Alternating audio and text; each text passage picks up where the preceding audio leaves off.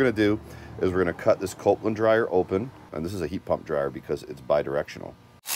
Here's the dryer, okay? It's the same on both sides essentially. So if we take this out, this is the dessicant. This is what's going to grab that moisture and hold it. We have a material that looks like a fiberglass. Inside we have a coarse screen, and then we have a fine screen. We have valves, but we have these retaining clips right here that holds the valves closed. So if I pull the retaining clip back, you can see that this valve here is allowed to open. That will only happen if there's pressure moving in.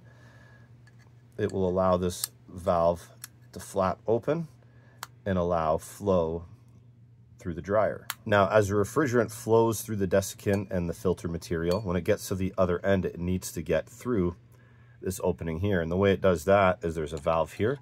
It pushes down on this valve